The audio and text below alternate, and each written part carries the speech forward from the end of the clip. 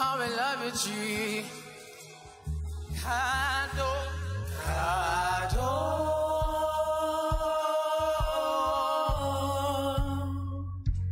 Kado.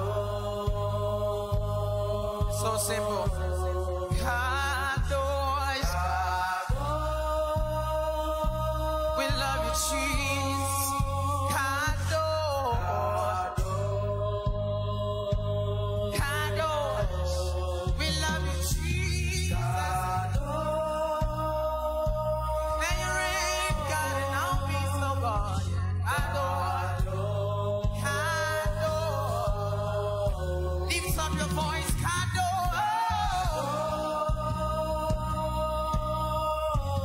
Father, we love you tonight. Kado. Kado. Oh, how we love you, Jesus. We love to call your name, oh. We love to call your name. Kado.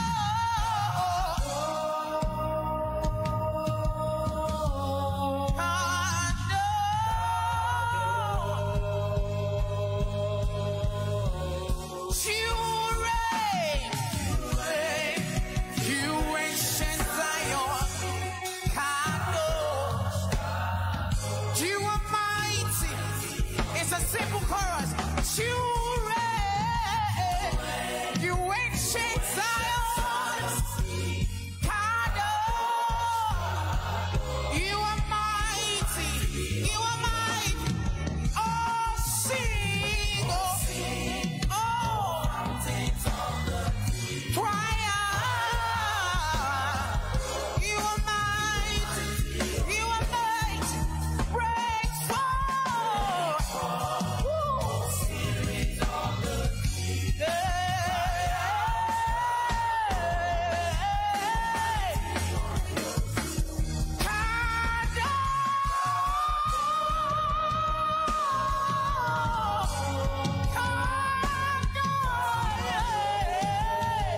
We love you, Jesus.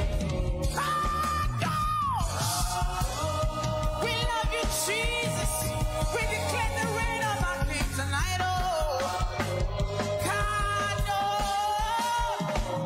You reign. You ancient. Kado. You are mighty. Nobody like you, Jesus. You reign.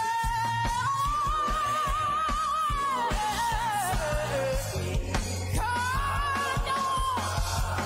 You are mighty. You are mighty. You reign.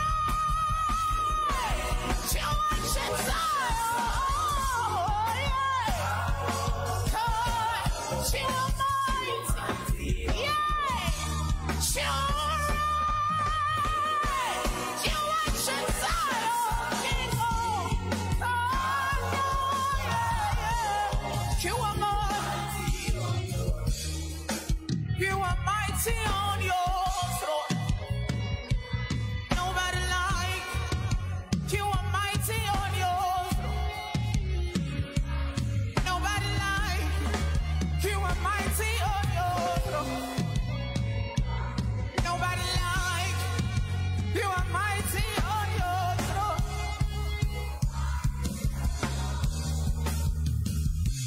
Your name is Alpha, Alpha and Omega.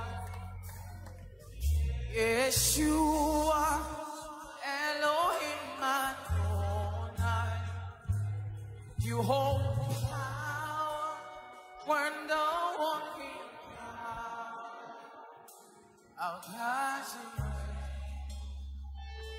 forever. Our God, you reign forever. Our God, you reign forever. Our God, you reign forever. You reign forever.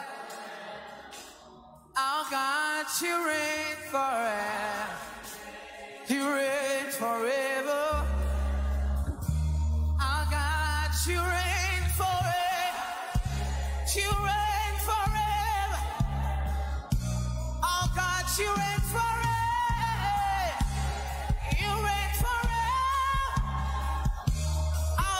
You reign forever.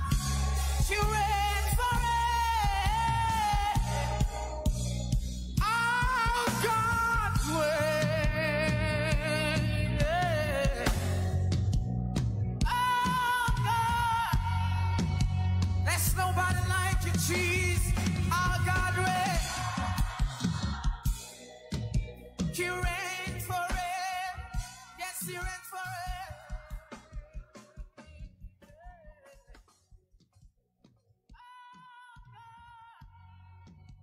There's nobody like you, Jesus. Our God reigns.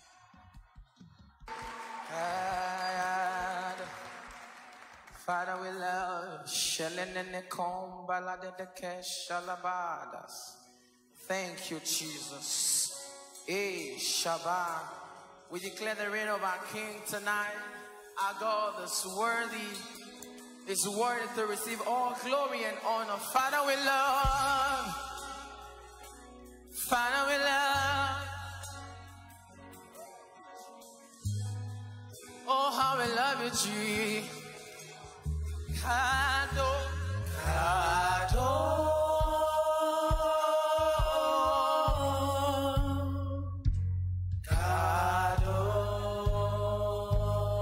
So simple.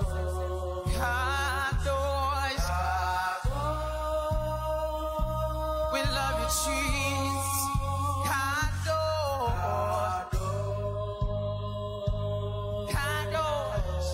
We love you, Jesus. May you reign, God, in our midst, oh God.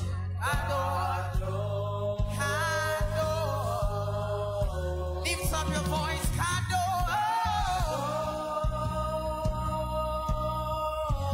Father, we love you tonight.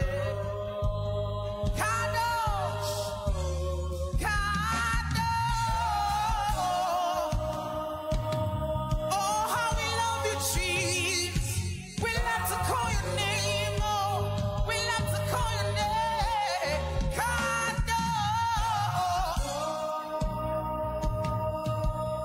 Good morning, and wonderful to be able to reach you again this morning. We thank God for the opportunity that we have, that even in the situation that we're in, we can still reach you, share God's word, and allow you have some form of fellowship in your home as you listen to the message that we have.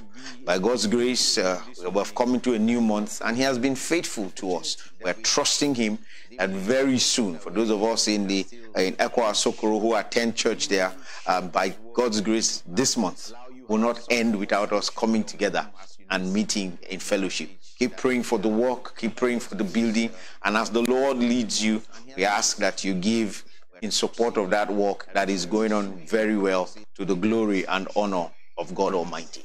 Today is the last Sunday of the Youth Fellowship International Week of Prayer, and we're going to look at that, something that will talk to our young people, but not only to our young people, to all of us who have tuned in this morning to listen to the message that the Lord has placed in my heart for you and for those who are close to you, that I believe you will share. If you're on Facebook, like where we are broadcasting, please start a watch party. Invite friends who may be at home for some reason they didn't go to church.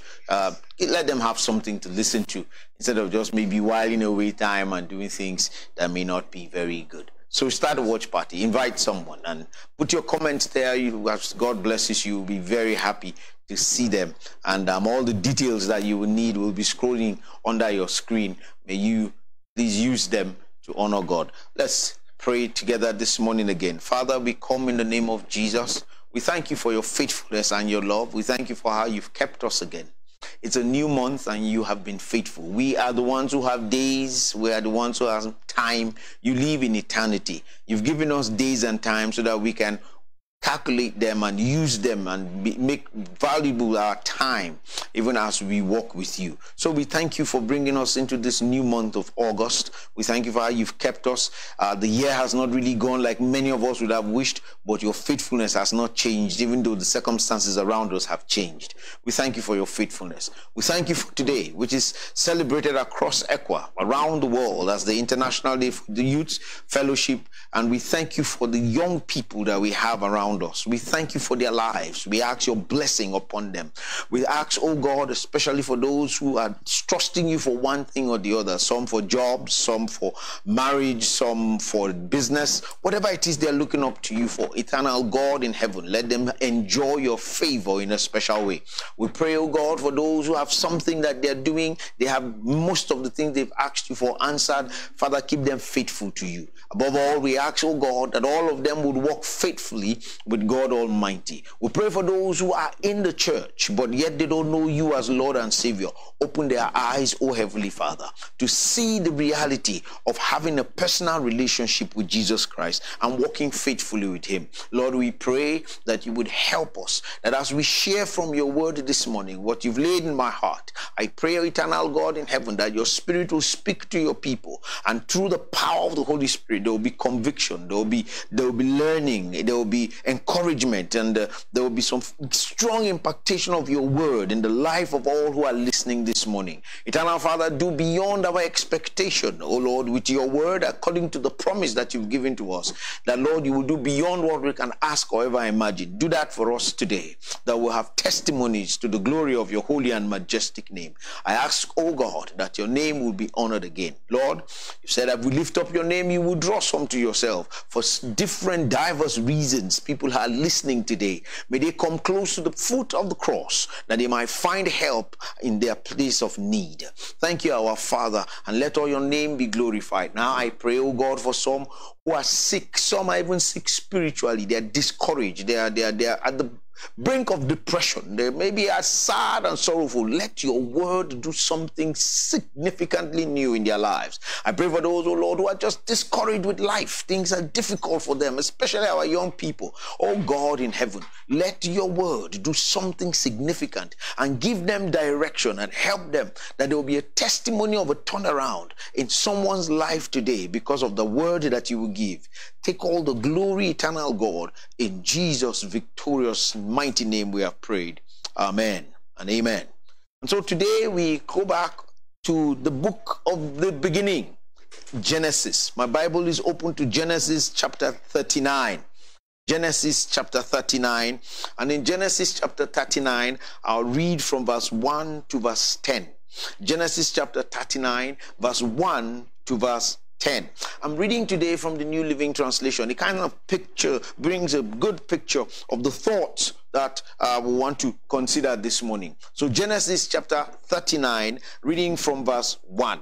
Now when Joseph arrived in Egypt with the Ishmaelite traders, he was purchased by Potiphar, a member of the personal staff of Pharaoh, the king of Egypt. Potiphar was the captain of the palace guard.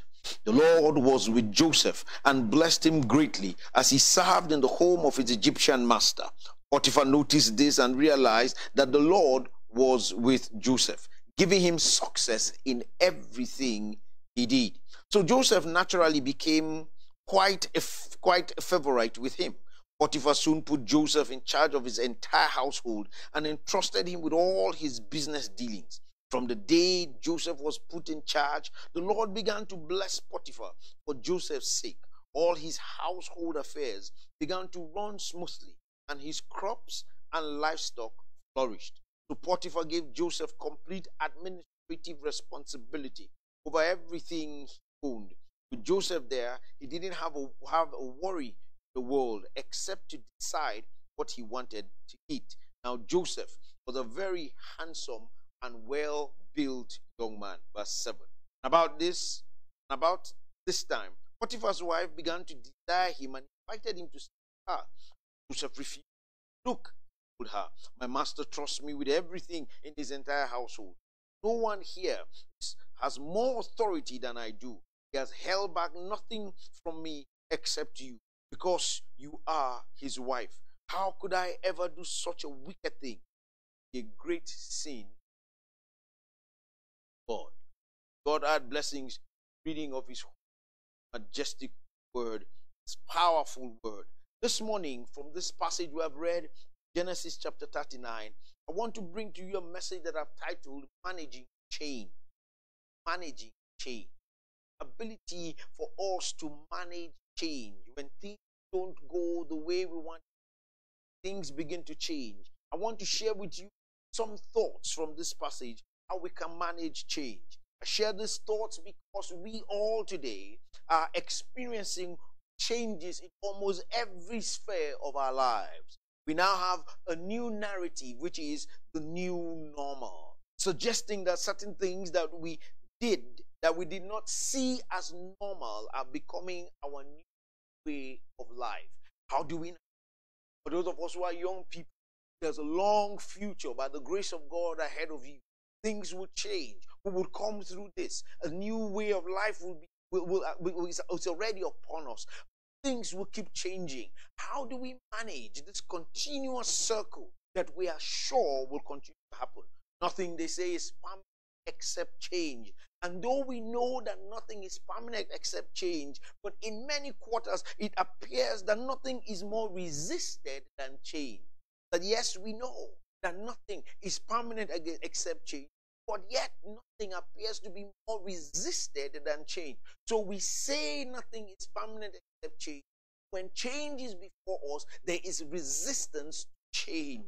It yet change part of us. We have resisted and it has changed. We have resisted and it has changed. Struggling with this time after time, yet we haven't gotten used to the fact that nothing is permanent except change. How do we now manage change is what I want to talk to you about. Let me tell you a few things that would cause change to take place. That as you live through life, you will be sure that one of these three, there may be many, but I've put these three together, would come your way. And when they come, they would bring changes to situations, changes to your life, changes to the way you do things. Number one is self-motivated change. By self-motivated change, I mean when you decide that you want to change, having researched the new and found it better, or you just are tired and what you have decided that you want to pursue a new way of doing. That is on your own. You decide it's okay doing things this way. I want to change. You've checked out certain options and you've decided the option to take. It's your own volition. You are not under any pressure. It's just you getting to a point where you feel that, hey, I think I need to do something different. I think I need to change jobs. I think I need to change business. I think I need to change my car. I think I need to change the way I approach life. And on your own, you self-motivate yourself and encourage yourself to do things differently. That self-motivated change would occur for some of us. And some of you have already experienced that as life went on, you got tired of something, you got tired of using something and you decided to change. You got tired of using one product and changed to another product. You did it on your own. Some research, you got advice and you accepted to do that. Self-motivated change will happen to some of us. Second thing that will bring change is change brought about by circumstances. Some within your control and some out of your control. Certain things around you kind of force you to change. Some improvement in life, some improvement in an equipment. You don't really want to, but the circumstances put you in a spot where you have to change. A new idea comes in. Competitors and competition comes in. And you know that to survive in the terrain where you are, you need to change. You don't want to, but the circumstances around you get you to the place where you need to change. In fact, the weather makes you to change certain things. Your dressing changes with the weather sometimes. You don't want to, you like this weather, but the weather will keep changing. And just the natural thing that God has said forces you to change. Change the way you build. Change the way you even decorate your home. So all of those things come, and every change, let's be sure, every change affects us in different ways. The third thing that would bring about change is change change that is unplanned for,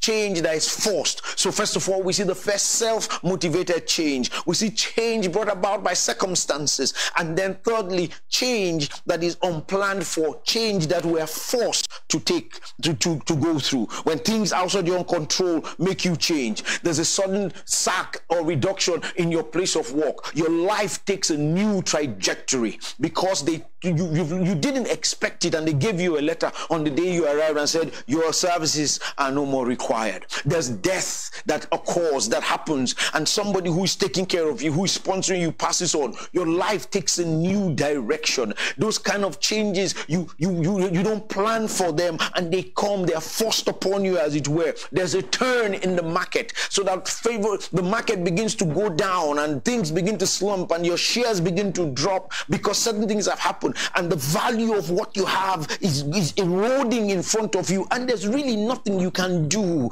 Those changes have a way also of affecting us. Today, our lives are changing because of a pandemic. None of us planned it. None of us wanted it. None of us was really prepared for it, but we are here facing this example of change that is unplanned for. I don't know which one you are in. Is it the one that you took yourself? Of course, sometimes we do that. So some of us will find that as we go through life, we would go through these three change patterns, and they would have a way of affecting how we do things. But one thing I want to tell you, whatever pattern comes your way, for you to go through it, come out better on the other side, come out happy on the other side, your attitude towards change is important. So what's your attitude towards change? What's your attitude to the fact that there's a turnaround in things? What's your attitude to the fact that things are not going the way you wanted them to go? Are you on the optimistic side, knowing that Romans 8:28 says that in all things it still works together for the good to them that love God? There must be an attitude that gives you stability, an attitude that keeps you going. Or are you one of those who have thrown up a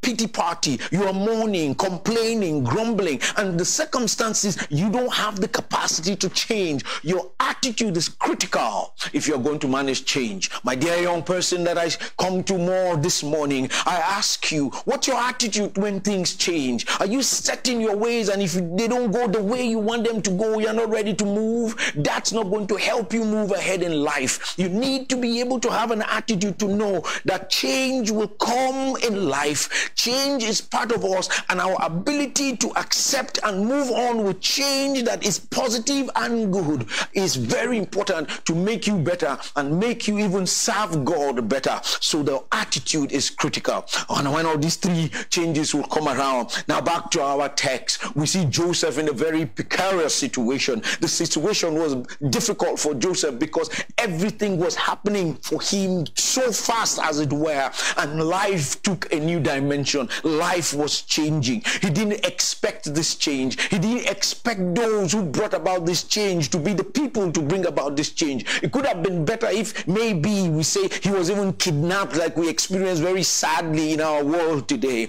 And then it was not his brothers that did this to him. You can imagine what's going on in Joseph's mind. You can imagine what he's thinking. How could they have done this to me? Just because I had a dream. I may not have managed telling the dream well, but that I had a dream. I didn't force myself to dream. And yet his brothers decided that they were going to do this to him. Joseph found himself in a place that he never expected. His life had changed. His dreams had changed. Even if he believed in his dreams, the circumstances around him didn't point to the fact that those dreams were going to come true. Joseph found himself in a place where he needed to manage the change in his life. And as he was going through this, Joseph teaches us certain lessons. Number one lesson that Joseph teaches us, as we see in our text, is that you have to adapt to the new and walk at understanding the new. Adapt to the new and walk at understanding the new. Look with me in the first 4 verses of our text. It says, when Joseph was taken to Egypt by the Ishmaelite traders,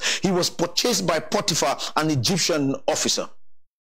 He was purchased by Potiphar, an Egyptian officer. Potiphar was captain of the guard for Pharaoh, the king of Egypt. I like the text because it tells us who Potiphar was. It tells us what Potiphar did. It tells us the position Potiphar held, and tells us very clearly that Joseph had left his Jewish roots to a new location. Joseph had moved now. He was a foreigner. He was in a new land. He went there not as a king, not as one with influence, but he went there as a slave. He went there as someone who was going to serve, and he didn't know maybe what the future would hold. Joseph was in a new culture. Life took a new dimension. The Bible tells us in verse 2, the Lord was with Joseph, so he succeeded. We'll talk about that in a bit. So he succeeded in everything he did as he served in the home of his Egyptian master. Potiphar noticed this and realized that the Lord was with Joseph, giving him success in everything he did. This pleased Potiphar, so he soon made Joseph his personal attendant. He put him in charge of his entire household and everything he owned. Everything was brand new for Joseph, but you can sense Joseph adapting to what was happening as he did what he could and was not complaining, for there's no record in scripture that Joseph was complaining. He was there and God helped him to do well. God will help those who are ready to look at what is going on, the attitude that they present. If they go grumbling, God will have to help them understand that no, I'm still with you, even though you got to a situation that you didn't expect to get to. But what attitude do you go with? You can sense Joseph doing his best. You can sense Joseph, maybe in his heart he was not happy, but yet Joseph kept doing his best so that the people around him could observe that there's something about this guy that was different. When this kind of situation took place, look at what he says. One would have thought that he would have been sad, but this is what the Bible says, that the notice that the Lord was with Joseph, giving him success in everything he did. Everything he did connotes that he engaged himself in something that was available to be done. He got himself busy. He didn't sit down throwing a pity party. There's no time for a pity party. It has happened. It has happened. Get yourself together. Get yourself together. Get the things that you can get. Put yourself together and do what you can do in the situation that you are in, because the Lord God of heaven has not abandoned you. There was no place for grumbling. We don't hear any grumbling from Joseph. Joseph put himself together. Maybe in his heart he was asking God why, but on his duty post he was effective. On his duty post he was doing his best. On his duty post, Joseph made sure that he did the best he could do. The Bible says that he was successful in everything as he served in the home of his Egyptian master. As he served in the home of his Egyptian master. No grumbling. No unnecessary complaining. No unnecessary complaining. Do the best that you can. I don't know the situation you are in. Grumbling will not change it. Being effective will help you be better and be happier. Grumbling will not change it. Complaining about who did what and who didn't do what and who should have done and who didn't do and who shouldn't have done and who got you in, that's not going to help you, dear one. It is using the situation you're in and seeing the best that you can from the situation. Like they always say that in every crisis there are people who find opportunities. There are people who have found opportunity in this situation, dear young one, and they're not complaining, oh, we can't be in normal school. They've gone online. They've learned more than they would have learned if they were in their normal school, because you have the opportunity to even do some training that is free and you could be certified. You can pay for some of those training. There's something that could be done if you're ready. But if you sit down and throw a pity party, oh, there's so much pain and trouble and everything in the situation you are in, do the best you can. God is in the business of still moving you, seeing what you have done to be and do something better. Amen. So God is telling us through Joseph here,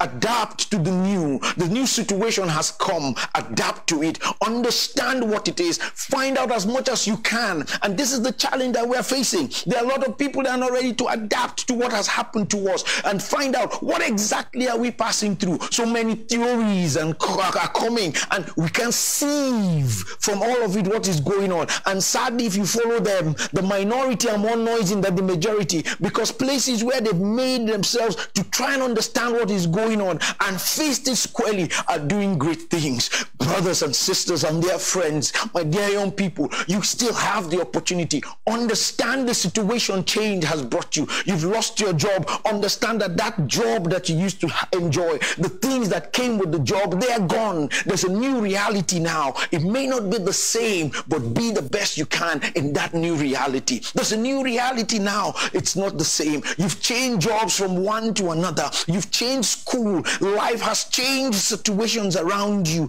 Adapt to what has happened. A loved one has passed on. You're weeping. Yes, it shows your love and your concern, but it's not going to bring the person back. You need to get your life together. Put yourself together. Face the challenge before you and see God walk with you. Adapt to it. Understand that this is my new position now. In this new position, what can I do? Where can I go? Who can I talk to? Where can I get help? Who are the people who are there? Because you will never be the first. Somebody had gone ahead of you, and now you can learn from those ones, and there's opportunity to learn if you want to understand the change that has occurred. Joseph was found successful in everything that he did. Joseph adapted and worked at understanding the situation. The next thing I want to share with you, if trying to manage change, that apart from adapting and understanding the situation, I'm going to tell you three things, and I'll put all of them together as my second thought for you this morning. This is that you have to unlearn, learn, and relearn. Let me say that again. That apart from adapting and understanding, you have to unlearn, that is, unlearn some things, you have to learn some things, and you have to relearn certain things. Look at this passage, if you may, picking at verse 5. It says, from the day Joseph was put in charge of his master's household and property, the Lord began to bless Potiphar's household for Joseph's sake. Look at this.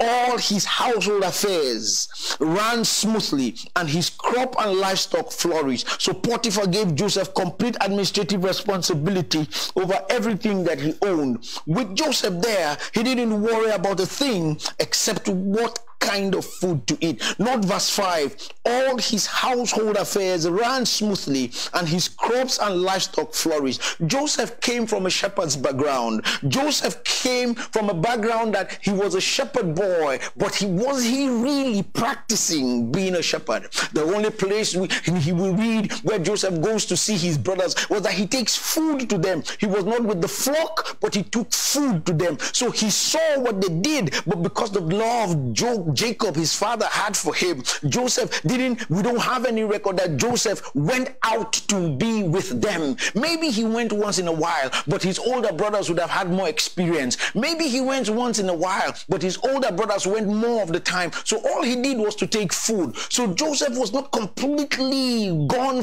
in his understanding and his experience. Joseph was definitely not running the affairs of the house, because he had older brothers. He had his father, he had his mother. Apart from his mother, you remember that there were 4 women in the life of Jacob. So Joseph really had no business running the house, but Joseph had to unlearn how to now be in charge of a home that is a different culture, in a different society. Not too much of shepherding now, but a different home scenario. He had to unlearn those things. Joseph had to learn now how to live in this situation, how to understand the things, how to understand how they relate and understand how they did things. They may have some things that are similar, but he had to learn. Joseph had to relearn some of the things he knew, but new patterns had come. He sure needed to unlearn some things coming from his background. He needed to learn new things because of his situation. He needed to learn and relearn certain things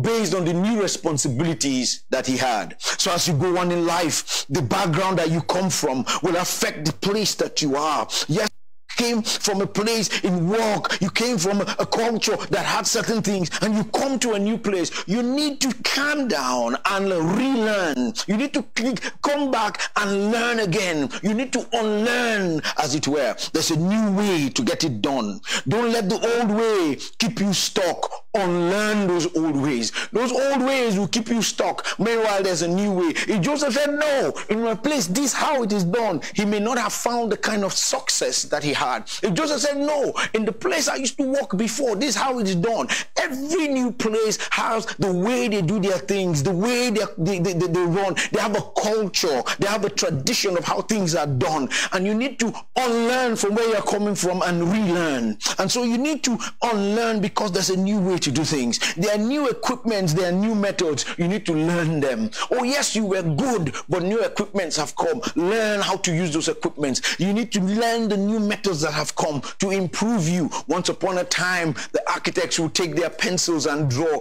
Today, they sit on the computer and they give you fantastic drawings. Once upon a time, we didn't have all the equipments that we have. You can't stay stuck in the old equipments. New equipments will have come.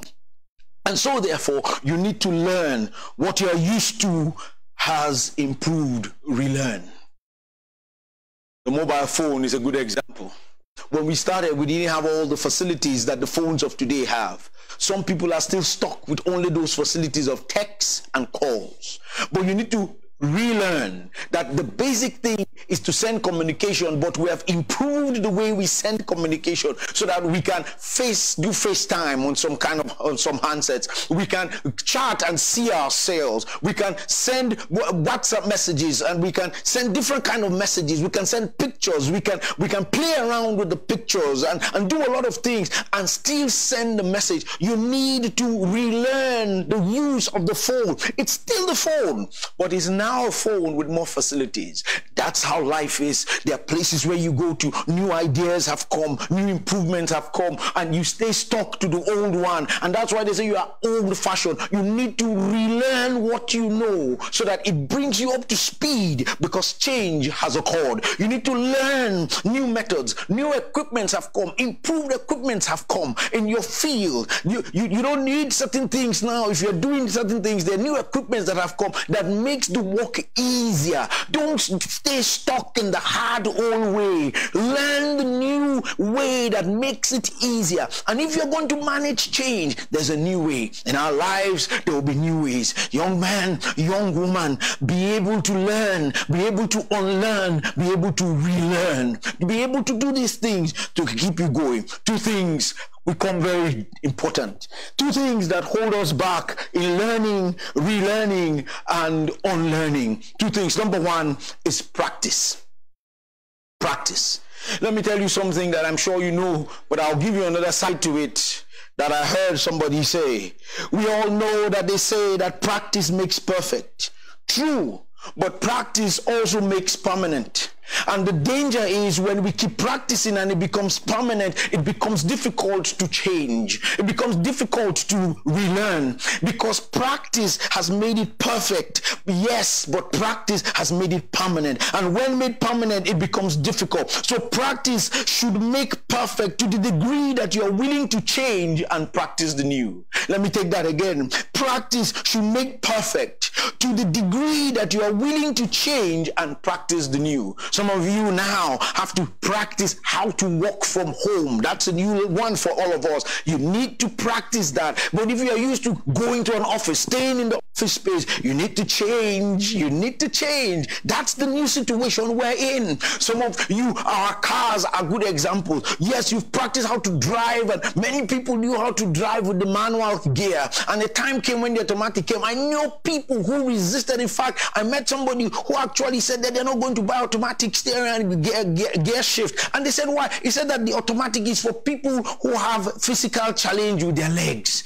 That's for those kind of people. And so they don't want to change. Why? The new methods have come. Practice has made perfect. They enjoyed the shift and everything. And the new one came. It became a practice. Practice makes perfect, but practice also makes permanent. And when you do that, it becomes difficult to learn, unlearn, and relearn. And so therefore, I tell you, practice should make perfect to the degree that you are willing to change and practice the new. The next thing that will hinder us from getting progress in managing our change, apart from practice, is what he's a Christian historian and a very interesting man. His name is Love Pelican. I need to tell you his name because of what I'm going to tell you. It is called traditionalism.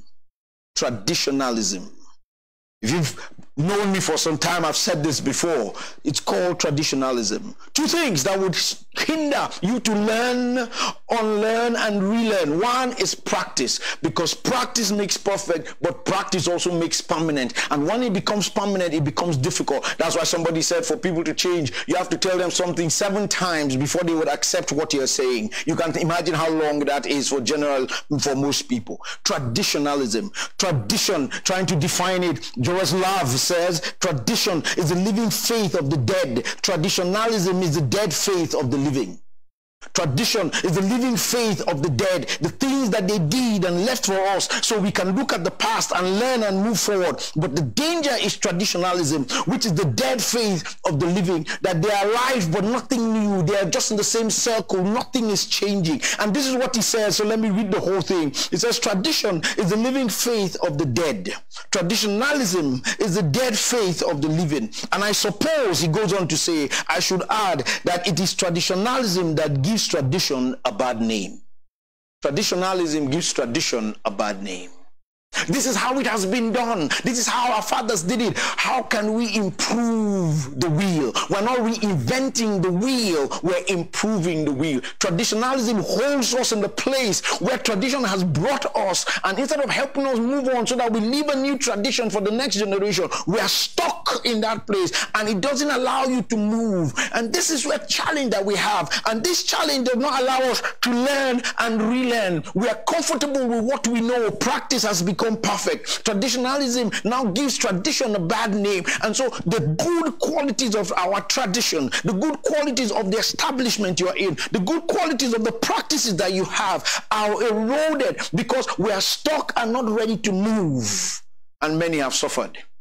If you read books about people and companies, a good book to read is a book written by a man named Jim Collins. The title of the book is Good to Great. And if you read that book, he took companies over the years that have been doing well.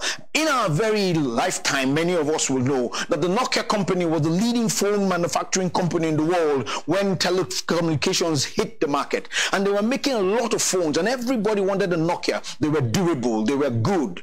But then the Android application came. And when the Android came, they didn't want to shift. They were sold out of the market. Today, they are struggling to bring themselves back into the market. They stuck to tradition and they stayed on tradition. Traditionalism came and destroyed them. They were used to the old, the dead faith of the founding fathers, the dead faith of the the visionaries. And yes, that was good, but traditionalism kept them from innovating and coming up to catch up with what was going on. Where today are the Blackberries? What happened to the Blackberry? Almost the same story. Where today are the Blackberries? Once upon a time in this part of the world, if you had a Blackberry, and in many parts of the world also, it was a thing of class. That has passed. But look at the story of the iPhone. With every new innovation, they're improving. They've not stayed where the founding fathers started. They've moved on. Traditionalism has not caught up with them. Let your life be one that sticks to certain things that I will tell you, which is the next point. And then you will see that you'll be able to manage change. Practice is good, but practice is good to the degree that you don't allow it to become permanent and stop you from changing.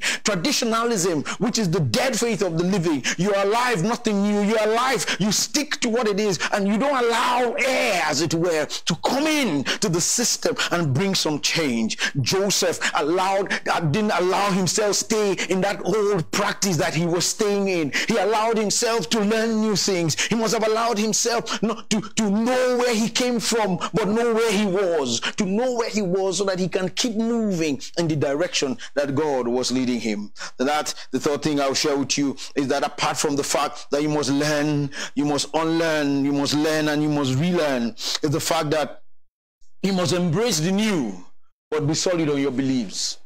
A new situation had come into Joseph's life. A new whole story had come. But you'll notice that if you have followed me so far, you'll notice that Joseph must have allowed himself a certain liberty to get into the new that he was, and was adjusting well and was doing well, but he needed to be solid on his beliefs. He needed to be strong on his beliefs. Read with me, if you may, the closing part of verse 6 into verse 7 and then verse 8. Joseph was a very handsome and well-built young man. Joseph was a very handsome and well-built young man. And Potiphar's wife soon began to look at him lustfully. Come and sleep with me, she demanded, but Joseph refused. I want you to underscore those words. I'm reading from New Living Translation. Joseph refused. Other translations almost say the same thing, but Joseph refused. Look, he told her, my master trusts me with everything in his entire household. No one here has more authority than I do. He has held back nothing from me except you, because you are his wife. How could I do such a wicked thing? Now, this is the point. It would be a great sin against God. Joseph knew certain things were wrong because he was trained from home. He had a belief in a God that knew and told his fathers what to do when it comes to this kind of situation. And Joseph embraced the new situation, was functioning in his new place, had changed his view, was walking hard, doing what he could do. But Joseph stood solid on the beliefs that he had. He stood solid on the principles that he had received. And this is where we come in as children of God. The world is changing, but the message that we carry, the gospel of truth that are recorded in this Bible, will remain the same. The modalities to carry it out will change. Today I'm reaching to you. You don't see you. I can't see you, but you can see me. And I'm reaching more people, as it were, than maybe I would have been able to reach if we were in one building and not having cameras and all the things that I'm using. So we're still carrying the same message of the gospel of Jesus Christ, the good news that gives life. But we're living in a changed world. We're using cameras. Once upon a time, we didn't use cameras. Once upon a time, we didn't have all those things. We're using cameras. Some of us have not seen some of the great preachers that we know in real life, but technology has made it possible for us to see. Many of us have read books written by the man, the great evangelist who has passed on, Billy Graham. We've never seen him face to face, but we've seen his picture. We've watched and listened to his messages. And so technology has come. He embraced the new, but he was solid on his beliefs. And this is what he said. The Bible says, first of all, Joseph refused. Joseph itemized why he refused. He said this is why it was not supposed to be. And then he ended by saying, God does not approve it. It is a sin against God. The Bible says she kept on day after day, but Joseph refused to sleep with her, and he kept out of her way as much as possible. If you are going to be in that place of change, principles and things that you believe in as correct, apart from the Bible that you believe in, there are certain things that even normal life does not accept. Don't change the principles, but let the approach to how you do things continue to change. It will change, but let the basic foundational things not change. In fact, even in our world, the fundamentals really do not change. It's improvements that we see. Look, let me give you an example. You take our television. We started with the black and white television. What was the objective of the television? To give image and sound. Two critical things. Image that you can see and sound so you can hear. What has happened? We started with the black and white television. The image was not very clear, so we didn't see any color, but the sound was there. We improved and went to the color television. That has not stopped. We've improved to LCD televisions. We've improved to flat screen television. We've improved now to curved television. The fundamentals have not changed. Image and sound, but improvement has come. That's how our life is also. That as a child of God, if you know him as Savior and Lord, the fundamental thing of knowing him as Savior and Lord and walking in faith and obedience to God, guided by the Bible, will guide you through whatever improvement the world brings. Let them know where you stand when it comes to the things that are happening in this world. Let them know that you stand on the principles of the Bible that cannot change. You stand on the truth of the Bible that stands secure forever. Many have come and gone. Kings have come and gone. Empires have risen and fallen. The Bible still remains. The Bible and has not changed. The message is the same. People have criticized it. It has survived. They've tried to burn it. Be ready to change with the things that you see. Let them know your position. Let them know what you believe. Let them get to the point that when they say certain things, they'll say, no, don't talk to this person. This is where they stand. The challenge we have is that we've changed so many things that we want to now use our human wisdom to change what God has written. We will never be as wise as God. We will never know as much as God. We will never be God. God must remain God and sovereign and all-knowing and all-wise. And the all-wise God has given us his word to guide us. And when we think we want to change what God has said, even when we don't want to challenge what our leaders have said, challenge what our fathers have said, but we want to challenge and change what God has said, then there will always be a problem. Stand on the principles of truth that you know and walk with God and see him lead you in a new place, in a new direction, in a new job, in a new environment like Joseph did. He found success, but he stood on the principles that he had learned. If you're going to manage change, you must embrace the new, but be solid on your beliefs. Joseph said, this is sin. This is sin. They may accept it, but this is sin. It may seem right to some, but this is sin. And I won't do that because there are principles that I have. That's tough sometimes, but grace is available to help us. And I want to encourage you that if you've moved from the principles that you know, because certain things you wanted to achieve, go back and ask God, who has promised in his word that if we confess our sins, he's faithful and just to forgive us and to cleanse us from all unrighteousness. The last thing, which for me is the most wonderful of all that I've said, I think the last that I'm going to share with you is the most wonderful of all. Trust God to bless. Trust God to bless. Trust God to bless. Let's close this together. Look with me in verse 2 what he says. The Lord was with Joseph, so he succeeded in everything he did as he served in the home of his Egyptian master. The Lord was with Joseph. Joseph got to Egypt in the most unexpected way. He was sold there. He didn't plan to go there. Change was forced upon him, but the Lord was present with him in keeping with his word that, yea, though you walk through the valley of the shadow of death, I will be with you. My rod and my staff will comfort you. The circumstances may not be good, but his presence and power is always assured. The circumstances may not be good, but his presence and power is always assured. But note what he says, that as he served, Joseph was diligent. As you trust God, be diligent. The Bible tells us, Paul said that we should not serve out of hypocrisy and eye service, but we should do it as unto God. Joseph served diligently. The Bible says as he served in the home of his Egyptian master, the Lord was with Joseph. Trust God, he will be with you. Yes, that change shocked you. Yes, that change turned your life around. Yes, that change appeared to make things difficult. God is still with you. The next thing we see is in verse 3. Potiphar noticed this and realized that the Lord was with Joseph, giving him success in everything. Look what he says. Potiphar noticed. Some version says he observed. Some version says he saw. Joseph became a witness for God Almighty. Joseph was diligent in what he did. God was with him. Joseph became a witness in the place where he was for God Almighty, that they could pick out and say, there's something different about this guy. God is with him. What God? They knew the Hebrew God that he was coming from. Maybe he had told them who he was. We don't know. But they identified that Jehovah Almighty was with Joseph. You need to remain a witness. The circumstances that took you there may not have been good, but be a witness that they will know that God is still with you. You came in a bad way. Joseph came in as a slave, but God was with him and God still had plan. Be a witness. Then in trusting God to bless, God will bless those who are diligent. God will bless those who are his witnesses. Look at verse 5 where it tells us again that God was with Joseph, and look at what he says. From the day Joseph was put in charge of his master's household and property, the Lord began to bless Potiphar's household for Joseph's sake. All his household affairs ran smoothly. His crops and livestock flourished. Joseph was there and became a source of blessing to others.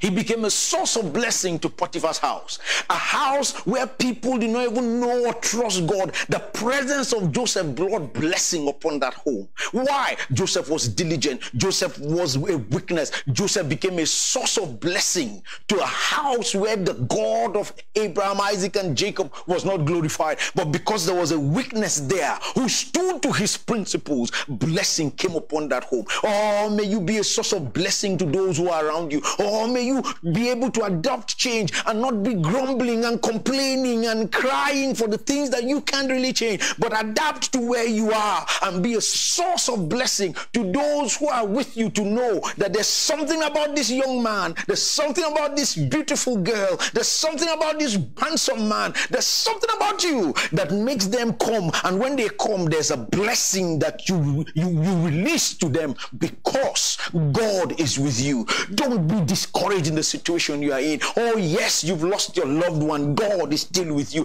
Oh yes, the person who was sponsoring you has passed on. God is still with you. Your life has changed. It's not as easy as it used to be. Yes, God is still with you and would raise people that will make you see that you are still a source of blessing and take care of you. Oh yes, you lost your job. Oh yes, you got into some difficulty. You are facing physical challenges.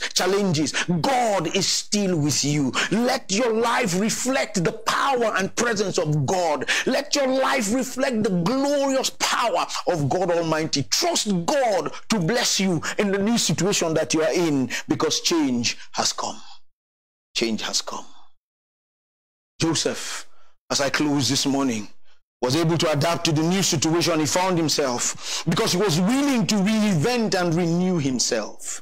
Joseph was able to adapt and manage the change that he found himself because he was willing to reinvent and renew himself. But in reinventing and renewing himself, he maintained the principles that he had learned that guide life. He had learned, he had trusted God. He had learned that there was a God who took care of his father, his grandfather, his great-grandfather. He knew that there was that God. Somehow he knew it. It had been imparted in his life, and it took him through the difficulty. God did not fail Joseph. God will not fail you, but you need to be diligent. You need to reinvent, renew, unlearn. You need to allow yourself do things that will glorify God. You need to stand on the right principles. You need to be able to practice and make permanent that can bring change, not permanent that keeps you tied down to traditionalism. For those of you who are listening this morning, I end with the saying of the late management guru, as they would say, Peter Drucker. Peter Drucker was the one, as we turned into the new millennium and the new century, Peter Drucker was the one that says we have come into the eras of the 3 C's. The 3 C's that Peter Drucker said is where accelerated change, overwhelming complexities, and tremendous competition. Let me say that again, that we're in an era of accelerated change, overwhelming complexities, and tremendous competition. That's the time we're living. Things are changing fast. You can't be left behind. If you are left behind, you become obsolete, but you are young. You would have been left behind and you'll be shocked. What happened? The world is changing very fast. And as it's changing, there are overwhelming complexities. We don't understand certain things because of how things are moving so fast. We don't understand some of those things, but there's a place of understanding that we can always find refuge and peace, is understanding that God is still in charge of the affairs of men. There are overwhelming complexities and tremendous competition. Tremendous competition. In every sphere of life today, the competition is high. In every sphere of life, the competition is high, and they are finding ways every day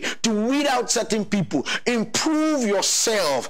Adapt to the new system. Hold on to the principles of truth that would guide you and guard you, and be able to manage the changes as you go through life. But as I close, I tell you, there's one change that must take place, and once that change takes place, your life will not remain the same. That is the change that comes when Jesus comes into your life as Lord and Savior. When that change takes place, it gives you joy from within that no one can take away. When that change takes place, it gives you hope in your life that this world is not your home. There's a place coming where when all the changes of life and the competition of life and the complexities of life will end one day, there's a place of eternal rest and glorious joy. That change comes when you accept Jesus as Lord and Savior. He doesn't allow you go alone. He says, I will be with you. His Spirit will guide you to help you manage the change that would have come, because the old would have passed away, the new would have come. Your body will be tied to the old, the Spirit will be pulling you to the new. And as you are able to manage that, led by the power of the Spirit of God, your life, I assure you, will never remain the same. If you don't know Jesus, oh, let that change take place in your life. It's the greatest change that can happen to anybody. That change took place in my life and many who are listening. Some of you have not experienced that change. Let that change take place. And once that change takes place, the Spirit of God will guide you, that any other change that comes, because the greatest change has taken place, you'll be able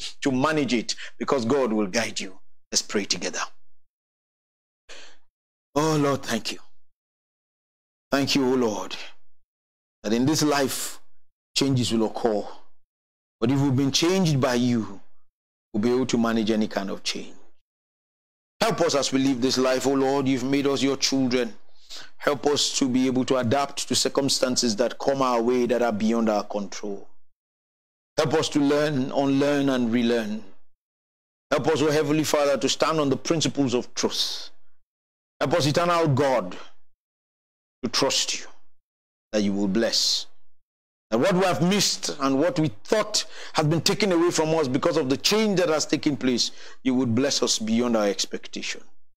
Oh God, there may be some who don't know Jesus as Lord and Savior. I ask you today, the power to convict and change lies in the great Holy Spirit. Oh, Spirit of the living God, do what man cannot do. Transform lives and glorify yourself. Bring conviction to some. I ask, oh Heavenly Father. I pray, oh Lord, if you don't know Jesus Christ as Lord and Savior, I ask you to say this prayer after me. Dear Lord Jesus, thank you for dying for me. Thank you for taking my place in dying. Thank you for forgiving my sins. Thank you for giving hope to men and women. Now I come to you, O God, believing that you are Lord and trusting that you will save me. Put my trust in you today to be Savior of my soul and to be Lord of my life. Thank you, Father, for accepting me. In Jesus' name I pray. If you've prayed that prayer, please, because we don't meet together, find a Bible-believing church. Go there, tell them what you have done, and they'll be able to help you, give you guidance as you walk in the way of Jesus Christ. You can reach out to us, and we'll be able to help you. Father, thank you for your word that has gone out. We stand on the promise that you have made that your word would not return to you void. Some children of yours needed this word. They needed it, and you've given it to them. Oh God, may they run this life, this journey of faith. May they run with these words, powered by your Spirit, reminded by your Spirit, and given strength by your Spirit. Thank you, our Father, for today. Thank you for your presence with all of us. The greatness that we enjoy is your presence is with all of us. I pray for my dear young ones. I pray, oh God, that you will give them strength to keep going in this race of life. Help them to be able to manage the changes they will meet in the course of life, guided by the principles that you've given to us in your word. This I pray with thanksgiving in the victorious and glorious name of our Redeemer, Jesus Christ. Amen. Thank you again for tuning in. We will come your way on Tuesday. And when we come your way on Tuesday, we'll come with Bible study. Like I said, if you want to be a member of our church soon, we'll come back in our place in ECWA, Asokoro, and our physical meetings will start very soon. It's been a difficult time, I know, for many of you who are members, but don't worry. Very soon, we will forget what had happened. We need to adapt to the new situation, and God will see us through so that we'll be better. Take care of yourself. Be safe. Please follow the instructions your medical people give you. Stay safe. Wash your hands, please. Be careful with your eyes, your nose, and your mouth. Wash your hands and make sure that all goes well. Thank you. May the Lord bless you.